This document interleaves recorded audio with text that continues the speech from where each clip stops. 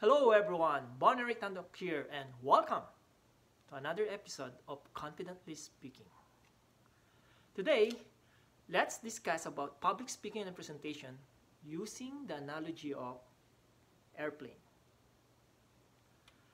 They said that a good leader is a good communicator. But if you can't communicate well your ideas, most likely your ideas will be useless. So same with presentation. You may have a good idea, but if you can't present well, then that idea of yours, that presentation of yours, will not be noticed. So I would like to show you the analogy of airplane in a public speaking. In any presentation of public speaking, you begin with an introduction. So if in airplane analogy, you want to have a good takeoff. Purpose of a good introduction is you want to catch the attention of your listeners.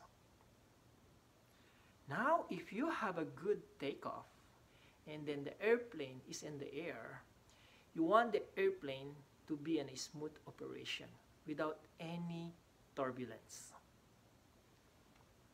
The same way, when you are in the middle of your presentation, which is so-called the body or the main point of your speech, you don't want that your topic or idea is like circling around.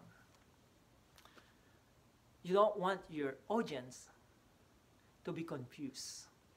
So just like in an airplane, you want that to be smooth.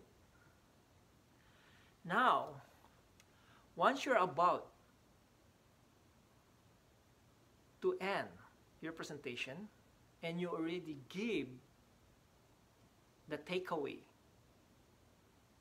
to your audience, your next objective is to have a good landing. Meaning, you want to end your presentation in a very smooth and of course, clear. So there you go.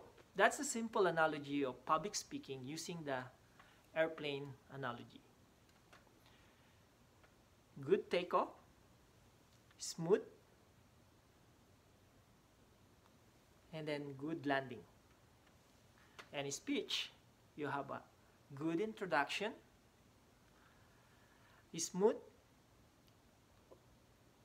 body of the message, and then good closing. Very simple, and that makes one leader a good communicator to be able to be understood by your listeners and audience. That's it for today. Thank you very much. Thank you for your time. Take care. Until next time.